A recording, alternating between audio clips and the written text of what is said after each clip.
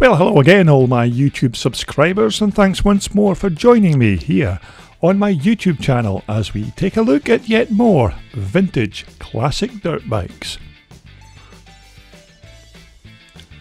Now, as I am very busy at the moment compiling brand new material for my YouTube channel, in this particular video I've decided to share with you some of the very nice bikes I spotted in the paddock at the 2013 Vets Motocross Donations at Farleigh Castle. Now, the main reason I have chosen this particular year is mainly because this was actually the last time I attended this massive event, and hope to return again someday soon for another look round this fantastic circuit. Now, the very first bike on our Farleigh Castle adventure is this lovely 1983 500 MX Armstrong monoshock bike. Now, of course, these bikes were fitted with that almost indestructible Armstrong 4-stroke motor.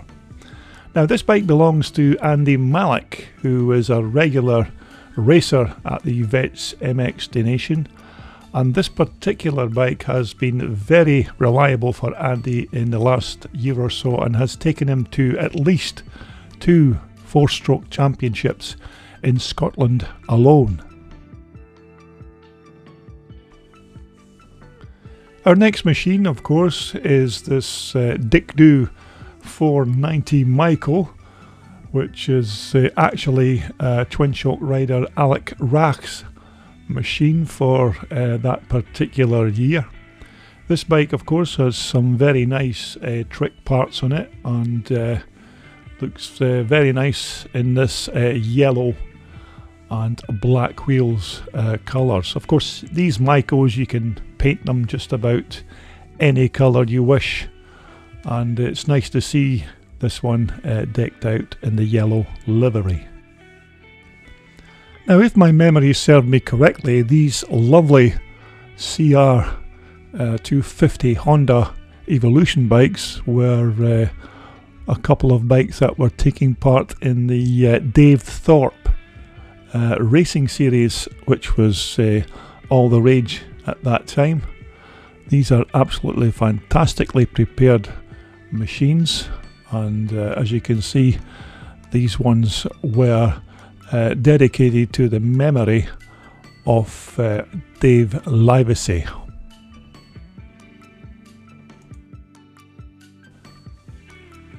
Now, of course, also pictured at the 2013 Vets MXDN event was this guy here, Neil Hudson, the first ever British motocross rider to win a 250 championship. Of course, Neil also went on to win the World 250 Championship in 1981. Now, if there was ever an award given out at the 2013 event for the most horsepower in one team, then of course that would have to, without doubt, go to the German team, as they turned up with this superb collection of very tricked up 510 Husqvarnas. Of course, straight away you can see immediately that these are not just original Husqvarna machines, and that the Germans have pulled out all the stops by adding some very nice touches to these bikes in order to give them a chance of a decent result come a race day. Now, of course, these machines did sound every bit as good as they looked, and if my memory served me correctly, the German team did really well at the 2013 event, riding these fine collection of Swedish Husqvarna bikes. Now, these were another thing that caught my eye on the day. These very high quality hand-built sidecar frames were on display. I'm not sure of what the name of the company that was actually building these, but as you can see, these are very well engineered, and a nice little thing if you are looking to build yourself a sidecar scrambler. Now, of course, no classic or vintage event would be complete without some very nice bikes from the UK bike builder stable of Rod Spry. Now, this was just one example of the very high quality motocross bikes that are built by Rod, and Rod had a few of these JBR John Banks Racing Hondas also on display at Farleigh. So you'll know that if you ever order a bike from Rod or have one restored, then this is the kind of quality you are going to expect. Now, also Rod's restorations are featured very frequently in the classic and vintage dirt bike magazines around the world, and Rod restores many different kinds and makes of classic dirt bikes, and this fantastic looking JBR Honda is just one of them. Now, during my paddock walkabout, this is a machine I was drawn to almost immediately when I first saw it in the paddock. Now, this is American Lee McCollum's 1992 WR500 Yamaha, which was actually built in the USA, and then Lee had the bike shipped to the UK to ride it at the 2013 event. Now, Lee told me that he had no intention of taking the bike back to the States after the Farleigh Castle event was finished, and he immediately offered it for sale after the checkered flag dropped on the very last race of the day. Now, as far as I'm aware, the bike was sold on after the race event, and some lucky bugger has got himself a very nice machine. Now, also on my travels over the weekend, I came across this lovely pair of YZ250 Yamahas. Now, as to who owned the bikes, I'm unsure, but these of course were a very nice couple of examples of this particular bike. But of course, this annual Vets MXDN event at Farleigh Castle is worth the admission on its own, just to wander around the paddock and look at some of the stunning bikes that people bring along to these kind of events. And of course, the racing, if you like it, is another added bonus. Okay, next up is this very nice 1978 LH 250 Laverda twin shocker, which belongs to Andy Laverton.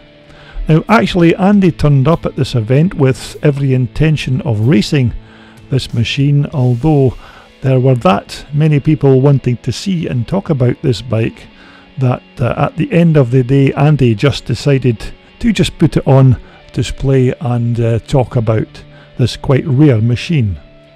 Now, this of course is a very rare bike, and certainly the very first Laverda motocross bike I have ever seen or heard of. But these bikes of course came as standard with these Husqvarna motors and are not an owner retrofit by any means. But nevertheless, it is still a nice, interesting and even obscure piece of off-road history. Now, also pictured were this lovely collection of Honda CR250 Evolution machines, which were of course all part of the Scotland Evolution racing team. Now, these bikes are all owned and prepared by the team principal Callum Loudon.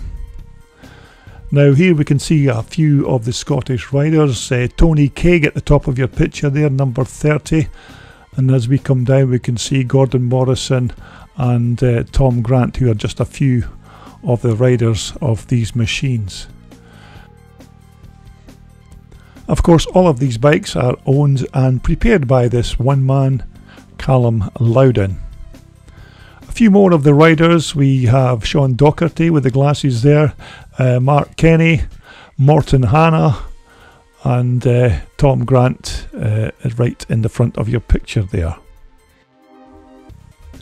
Now, of course, there were many bikes up for sale at the 2013 Vets MXDN event, and this particular bike, this 1982 KX250 Kawasaki, was offered for sale at £1,700.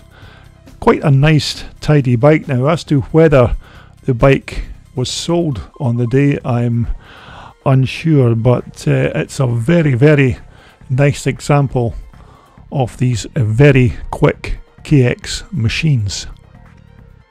Now, 1982, of course, was the very last year of the air-cooled Kawasaki models. Now, this very nice collection of Honda machines were, of course, the American motocross team's bikes for the 2013 weekend, and as usual they were all immaculately prepared as they were parked here on display in the paddock. Now, you may remember Phil Denton Engineering supplied similar CR250 and 480 twin shock bikes for the USA twin shock team the year previous at Farleigh Castle, with the likes of Ryan Hughes and Chuck Sun, who rode those bikes to great success over that weekend in 2012. Now, also at this 2013 Vets MXDN event was this young man here. This is Jean-Michel Bale, who of course was originally a motocross racer, then gave that up and took up MotoGP, which he had some great successes in during the years, and this Farleigh Castle MXDN event was Jean-Michel Bale's first ever return to motocross after doing his stuff in road racing. Now, Jean-Michel did really well at this 2013 Vets MXDN event aboard this lovely Honda, and he is seen pictured here signing and autographing a magazine article for Ian Clark. But of course, Jean-Michel is just one of the many celebrities you can always find at the Vets MXDN events. Now, on the subject of celebrities, this of course was the first time I'd ever been introduced to this racing legend. This is Mark Fulton and Brian Wood. Now, I managed to meet up with the ex-Kawasaki rider at this 2013 event. Now, these guys showed me some really good hospitality over that weekend and were great company, but Mark is still very active on the twin shock racing scene and is currently racing a Honda 480 twin shock bike, which is owned by his good friend Brian Wood. And this is just a picture of the guys on the day enjoying themselves at the 2013 event. Now, this lovely featured CR480 Honda twin shocker is one of the bikes that was built by PDE Engineering, Phil Denton Engineering, for a customer who was scheduled to pick this bike up at the 2013 event. And as you can see, these machines are restored and built to the very highest specifications by those guys at the Phil Denton Engineering Works. Now, this is the lucky man here. This is Gavin Williams picking up his lovely CR480 Honda from the Phil Denton guys. Now, let's face it, who wouldn't be happy sitting astride a beautiful machine as this? And as you can see, Gavin is well pleased with his new bike. Now, another nice bike spotted in the paddock over that weekend was this lovely 250cc water-cooled Cagiva bike. Now this bike, as far as I know, was not taking part in the racing of the weekend, but it was on display leaning against this orange van for most of the weekend. A very nice looking little machine. Now whether it was offered for sale, I am unsure, but it was a very, very nice little machine indeed. Now the bike looked very original to me, although I am not an expert on these little Cagiva bikes, but this little RXW 250 certainly caught my eye, and I'm sure it would be a nice buy for somebody. Now this featured machine here is an absolute brute of a bike. This is Belgian rider Johann Boonen's big Husaberg that he raced at Farleigh Castle that weekend. Now believe me when I say that this is an awesome piece of kit. This big 4-stroke Husaberg thumper can certainly dig the roosters on any type of motocross track. Now I had the joy of listening to this monster blast past me trackside as I was snapping away taking pictures of the bike at this event, and with Johann Boonen in the saddle, believe me, it was indeed music to my ears. Yes indeed, there is certainly no shortage of horsepower when you ride this big beastie. Other superb bikes in the Belgian racing stable was this lovely 500 twin shock Suzuki. Now this was an absolutely awesome piece of kit. This bike was very, very fast on the day, and as you can see, it was absolutely prepared immaculately to take part in this fantastic race event. Yes, of course, these bikes were prepared to the very highest of specification and came complete with these lovely YSS rear twin shocks on the back. But this was a very, very nice, very quick RM Suzuki 500 twin shocker. Now another of the quite rare bikes that caught my eye over the weekend were this lovely pair of Moto Villa machines. Now of course these Italian built bikes were the brainchild of Francesco Villa, who was actually a top road racer and motorcycle engineer in his native Italy. Now their motocross machines won many championships in Italy during the 1970s until they then began introducing these twin shock water-cooled motors at the beginning of 1981. Now the air-cooled 250, 350 and 410cc bikes are reasonably common, and there are still a few lying around the tracks of the UK. But nevertheless, there are still a few of these nice Villa machines out there if you look for them. But mind you, the air-cooled bikes are quite common, although these water-cooled varieties are quite rare machines, and this was the first time I personally had come across them at this 2013 Farleigh Castle motocross event. Now during this short video we have seen some excellent examples of off-road motocross machines, some of them good, some of them not so good, so I thought about time we should take a look at the downright ugly.